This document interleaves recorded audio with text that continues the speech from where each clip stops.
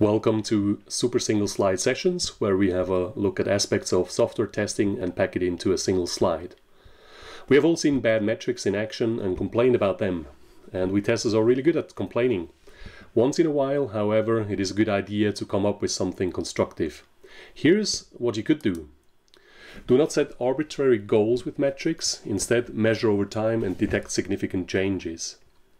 You might notice that in a smaller font there is an example of a percentage, 80%. It is one of the business world's most iconic percentage values.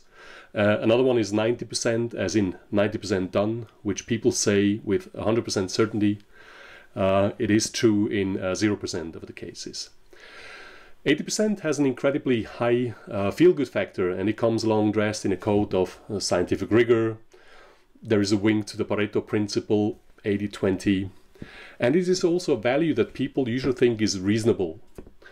There's a lot of nonsense floating around in the world of metrics, and if you were an anthropologist exploring the primary jungle of the offices, you could observe a delicate game played between managers and smart people. It goes like this. Managers set stupid goals tied to meaningless metrics, and smart people find creative ways to game them. Keep in mind that metrics in software development are usually surrogate measurements, which means that they do not answer the question you ask directly. Also on a fundamental level, metrics are quantitative in their nature. The question we ask, however, is often, how's our quality? You see the problem, right?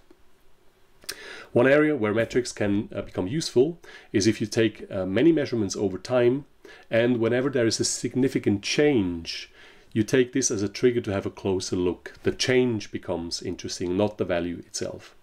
You see, that way it is not the absolute value that you pretend gives you direct information, but a change that acts as a nudge to investigate further to understand what happened. Anyway, be careful what you measure. Thank you for your attention, stay healthy and have a successful day.